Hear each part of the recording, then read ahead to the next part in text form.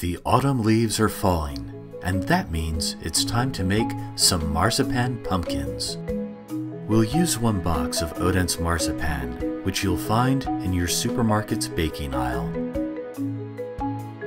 Add some food coloring to the marzipan. We find about 3 dabs of yellow to 1 dab of red makes for a nice pumpkin orange.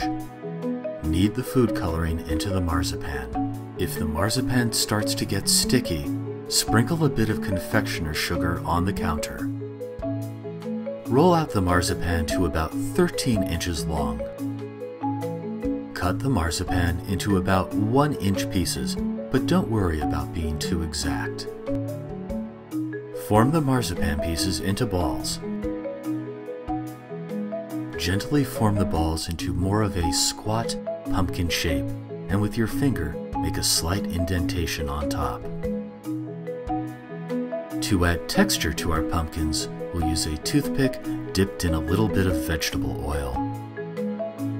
Make an indentation with the toothpick from pole to pole and continue around your pumpkin. For your pumpkin stems, gently press in whole cloves. And here's our marzipan pumpkin patch. Get other ideas on what you can do with Odense marzipan at odense.com.